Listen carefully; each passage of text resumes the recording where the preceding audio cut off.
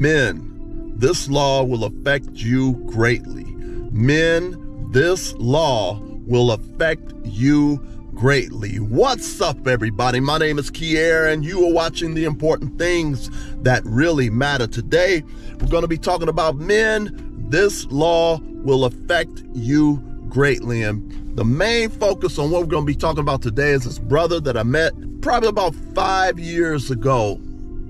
Brother had did about 25 years in prison. And the story is very, very interesting, extremely interesting. And since it is so interesting, and it's not too often you get to talk to somebody that did 25 years in prison. And so I want you all to share this video with as many young African-American men as possible, even many older African-American men as possible, because this subject is extremely, extremely important. And so anyway, once again, we're going to be going over my conversation with this guy who just got out, who had got out of prison, who had did 25 years in prison. And so, but the subject is, men, this law will affect you greatly. What law am I talking about? I am talking about the law of reaping and sowing. The law of reaping and sowing is the law which your grandmother, your great-grandmother, your great-grandfather, all these people knew about this law. This law is in the New Testament. The law is in the Old Testament. What does this law mean? In the New Testament, it is stated, whatsoever a man or woman soweth, that shall they also reap. Whatsoever a man or woman soweth, that shall they also reap. What this means in a nutshell is this: whatever that you do to another person, whether it's good or evil, will come back to you. In other words, if you do good to people, good things will come back to you. If you do evil things to people, evil things will come back to you. The problem is nowadays is that there's so many people out there who have not been told this. This is a physical law that you see happening every day on farms. And when you go into the grocery store, you see the law of reaping and sowing taking place. But there's a spiritual law talking about the law of reaping and sowing. And I'm going to get into it today so that you don't make any major mistakes. One of the things I've made the point to try to do throughout my life is to try to treat people right. Try not to harm nobody. Try not to do nothing bad to anybody, because I knew and have been aware for a long time that a person reaps what they sow. I always want to have good things happen to me, so I try to treat people with respect and try to do good things for other people, so good things come back to me, all right, instead of evil things. You have people right now who have all types of financial problems, all types of health problems. You have people who all hell's breaking loose in all areas of their lives, or in many areas of their lives. And many of these people just do not realize that many times it could be a result of what you have done to other people in the past. And so we're going to get into this guy that I had met at a job about 5 years ago, who got out of prison, who at that time got out of prison after doing 25 years in prison. And so anyway, what a lot of people don't understand, especially a lot of young African-American men and young men period in general, is this: there are a lot of rappers, a lot of male rappers, a lot of female rappers that promote using the street pharmaceuticals. And now, even if it's not the rappers that are promoting the street pharmaceuticals, in many states, in many cities around the country, there is legalized pharmaceutical use, okay? So it will encourage people to go ahead and partake in that when it can actually cause you a whole lot of damage down the road. So anyway, this particular brother, once again, got out of prison after spending 25 years in prison. Now, what he did not understand was the law of reaping and sowing. When you are selling street pharmaceuticals to different people, what you are also selling to people is a pharmaceutical addiction. The same person that has an addiction to the pharmaceutical that you are selling them, that the money that they normally would use to take home to the family, to take care of their family, to take care of their households, to spend time with their family, to spend time with their kids or so, they're bringing that money to the person who's a street pharmacist as opposed to taking that money home and taking care of their family with.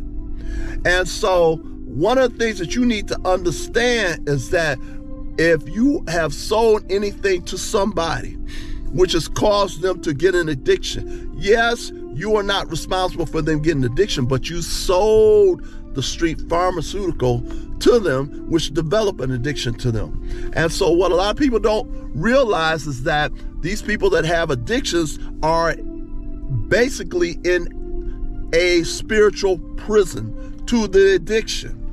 Most of their money is going toward a street pharmacist instead of taking that money home to take care of their family with. And the end result is you're taking out a mother or you're taking out a father that would normally spend time with their kids like they're supposed to. And many times the kids of these people that have an addiction to a street pharmaceutical, many times those people are put in foster care. So you, the person who have sold the street pharmaceutical to a particular individual, such as a mother or father, or one of their kids or so, you're going to reap what you sow. It is written in the Bible in the New Testament. It is written in the Bible in the Old Testament. You see the actions of this happening over and over again. And so when you see people who have now an addiction to the pharmaceuticals that you sold them, what you will reap eventually is being restricted or put into a prison because of what you've done. There are too many people who are now in prisons because of the evil that they've done to other people. Okay? So there was this brother that was out here. He was a street pharmacist. He was selling and had been selling for years. I didn't even know this guy was like this until I met this guy, a job that I had worked at probably about 5 or 6 years ago. This guy had told me, because we kind of found out that the guy was into poetry, and I'm into poetry also too. I perform poetry, I write, I'm also a music producer. In addition to being a automotive engineer, I'm also a studio engineer and a music producer. And I'm also a poet. And so when I found out that this brother had a big interest in spoken word poetry, we were talking, and I was telling about different places where he can go and how he can perform and how he's going to really, really enjoy it when he goes to these different places.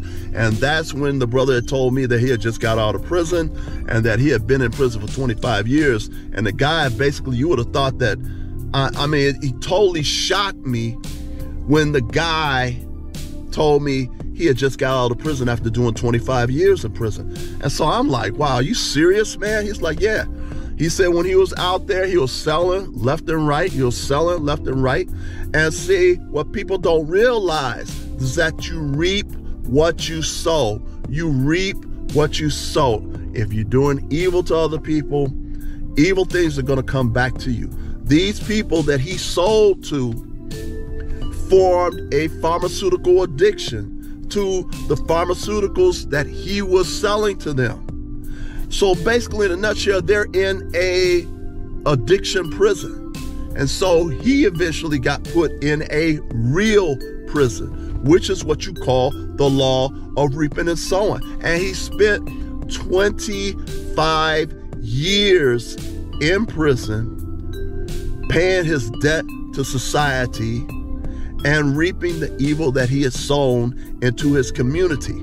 So it does not matter how many rappers talk about how they were selling pharmaceuticals on the street and this is how they came up and all these different things. If what you are selling is destroying different people's lives, destroying people's families, then you're going to eventually reap what you sow.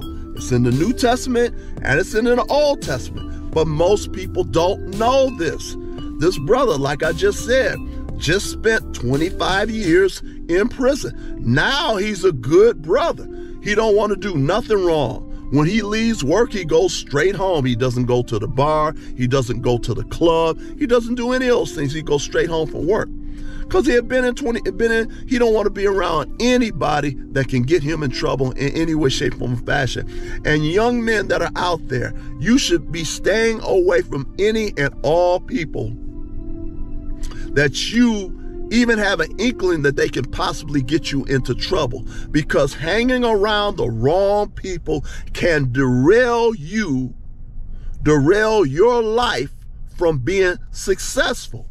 And so you must remember, you will reap what you sow, whether it is good or whether it is evil, okay? So I don't care what you see the rappers talk about, trying to glamorize how it's such a good thing to sell pharmaceuticals on the street. They will eventually reap what they sow. So please take this into mind, young brothers. Please share this. Please like, please share, please subscribe. This is so important for you to share this video to many younger African-American brothers and even older African-American brothers also too, because people reap what they sow. And so to avoid you from being in the same position as this brother who just got out of prison for doing 25 years in prison, take heed to the advice. Stay on the right path. Stay away from people that may get you into trouble, because you don't want no one to derail your success. So please like, please share, please subscribe. Once again, my name is Kier. You are watching The Important Things That Really Matter. Peace.